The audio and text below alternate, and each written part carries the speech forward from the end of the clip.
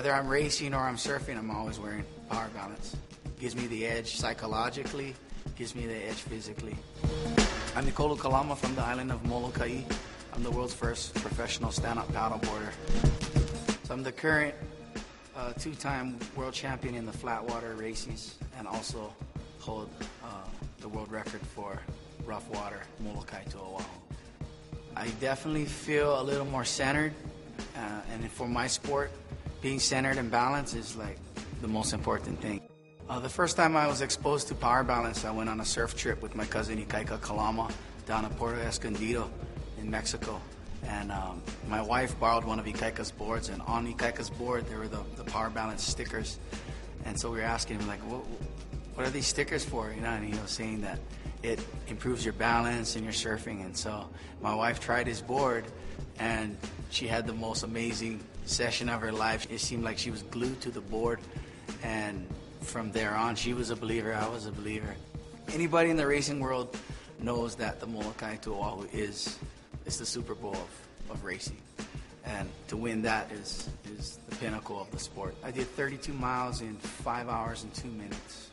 You get out there in the water and you're connecting the dots. You're surfing ocean swell, and that swell's taking to the next swell.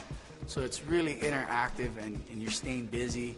Your mind is always firing. Your body's, getting fatigued, so you got to constantly listening to your body. For the wave riding aspect, power balance, that just gives me the confidence to stay on my feet, And with the paddle, it's like a third leg.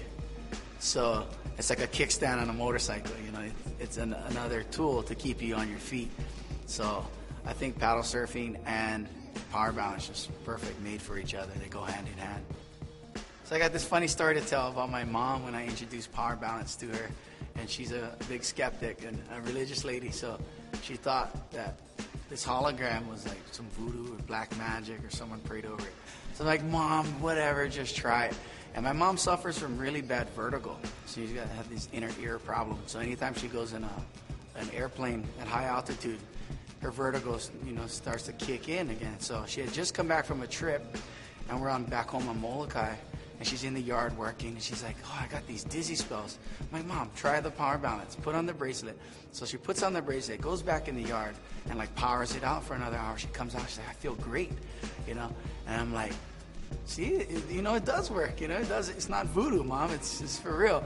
So she took it off, washed it, and jumped in the shower and cleaned herself off.